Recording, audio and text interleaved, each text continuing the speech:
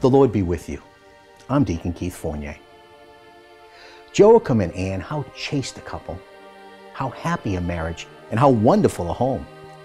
While safeguarding the chastity prescribed by the law of nature, you achieved with God's help something which transcends nature in giving the world the Virgin Mother of God as your daughter.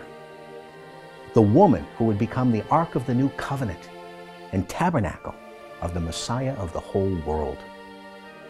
Joachim and Ann, pray for a renewal of marital chastity and fidelity in the domestic church of the Christian family and in the whole church of Jesus Christ. Let us pray. Beloved Father, through the life, death, and resurrection of your only begotten Son, Jesus the Christ, we have become your adopted sons and daughters. Through baptism, we are now members of his body, the church. Our Savior Jesus taught us that whoever does the will of my Father in heaven is my brother and sister and mother. We thank you. That promise includes each one of us.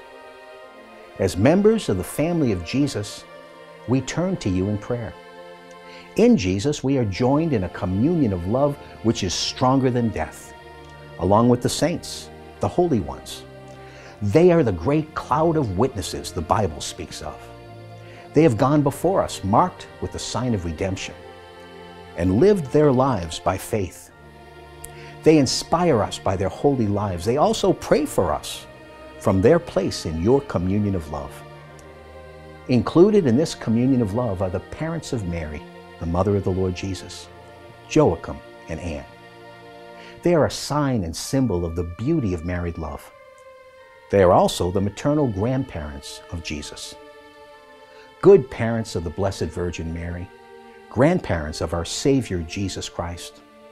When life seems barren, help us to trust in God's mercy and be fruitful. When we are confused, help us to find the way back to God. When we are lost in the desert, lead us to those whom God has called us to love. St. Joachim and St. Ann, pray for us.